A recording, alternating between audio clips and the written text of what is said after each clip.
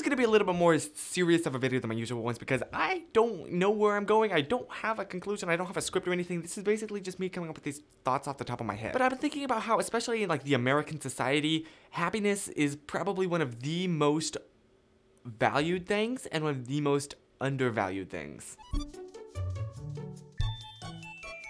Everybody wants to be happy. That's kind of what everybody is working towards. It's why a lot of people spend 40+ hours a week doing a job from 9 to 5 that they probably hate. That's apparently the way that society is, so that they can earn money, so that they can do stuff they actually enjoy, so that they can be happy. And our brains love happiness. We crave the dopamine rush. We all are trying to get happy. I know in my life, that's what I'm constantly striving for, to be happy, to be joyful, to be positive and optimistic. And that's why I think it's probably one of the most valued things of society, is because people are sacrificing so much to get it. But I also think it's one of the most undervalued things in society because people are sacrificing so much to get it. Why are people spending so much time per week doing something they absolutely hate? It's so that they can get money to be able to do stuff they absolutely love. I get that. So here's the thing. Yes, there's technically an upper limit as to how much money you can make, but it's like so insanely high that you're not gonna get there, let's be honest. There's a very finite amount of time that you have in your life. And the problem with life is that you don't know how much of it you have. And that's why I don't really like the idea of working my entire life to be able to afford retirement. Because I don't know if I'm gonna live to be retired. Especially with my clumsiness. Now, I'm a very artsy person. Design and color mean a lot to me, as you can probably tell from these videos. I'll spend hours and hours trying to get the lighting exactly right for videos. Why do you think I'm constantly changing things on the channel? I don't have like a consistent setup. I've tried that and it changes after like 2 weeks. And that's because making things look good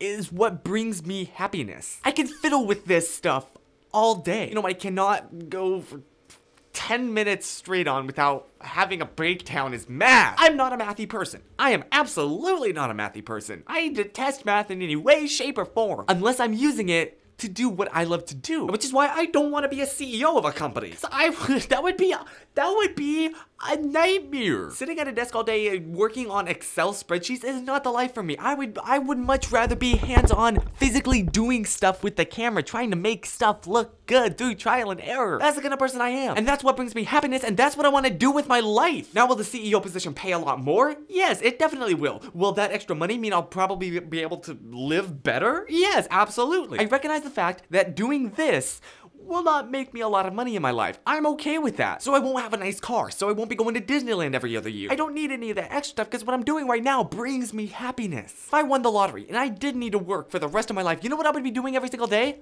This. Screw a Lamborghini and a mansion in Hawaii. I want to be doing this. I love doing this. I want to be doing these in my room because this is what brings me happiness out of life. This is the activity that I am so incredibly passionate about. I've been passionate about video my entire life.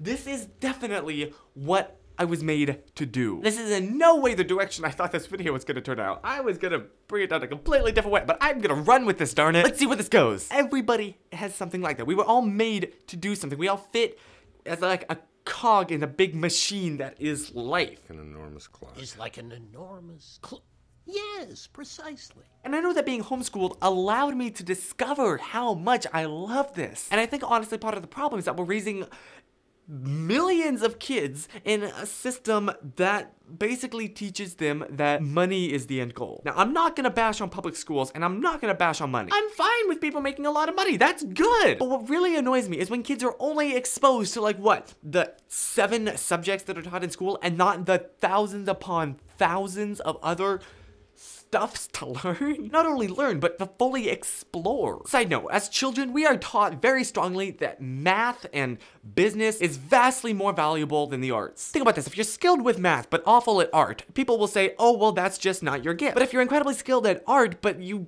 suck at math, let's be blunt, people are gonna say you're lazy, you need to try harder, or you're stupid. And to be totally honest, with enough practice, you can become incredibly skilled at art even if it's not your gift. It may not be a passion, but you can get better at it. Versus math, you do kind of need to have a certain kind of way of thinking. So really, it should be the other way around. But the problem is, we artisty people are told that the life of an artist is painting things in their basement and then selling those and hoping people buy them. No! Especially not in 2016, which I am convinced this is definitely the best time in human history to be alive. Because the art world isn't split up into painters and sketchers and video makers and photographers. Or writing, I guess. That's important too. Even though a lot of people seem to think that that's all that art is those 4 categories. Or 5. How many did I say? I legitimately just forgot. So for example, let's say you love to paint, you also love stories, but you honestly do enjoy painting more than you enjoy stories, but they're like that close to each other. They're like, I don't know if that made any sense at all. But now there's a profession that would suit you perfectly, you would love it, and that is a storyboard artist. If you're a storyboard artist, you are basically making the movie. You are the one that reads the story and then shares the story in a way that other people can see and understand. And honestly, that's one of the reasons that I love video so much, is because there was so much that just falls under the banner of filmmaking. There's so much more than just the director and producer and camera guy and script writer. And I know that I'm still trying to figure out exactly where underneath that tent that I belong. I'm leaning more towards director of photography just because I love making shots look good. But on the other hand, I love working with color, so I can totally... Anyway, I'm getting off subject. My point in all of... What is my point in all of this? I don't even know. My point in all of this is that I think that you should do what you love to do.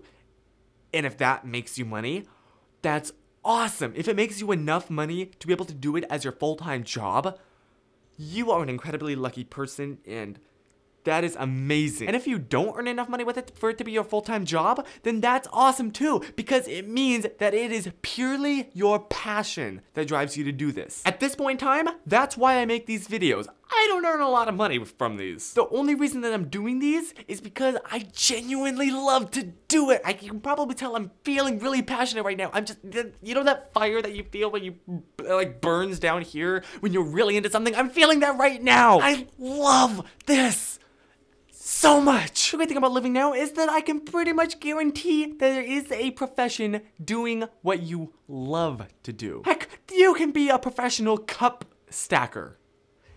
Yeah. Let's say you're really passionate about something that there's definitely not a job for, like licking doorknobs. Well, then good for you. You lick those doorknobs. Do what you're passionate about now. Don't put it off till you're retired, because you don't know how much time you have. I don't know how much time I have left. Do something with your life that you will not regret doing. Whammo. Yes, I am wearing pajama pants. Don't you judge me like that. Woo! Yeah!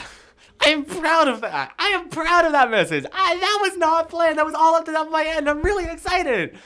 Wow! I think I'm gonna do more videos like this, where it's just spur of the moment, off the top of my head, just... Yeah!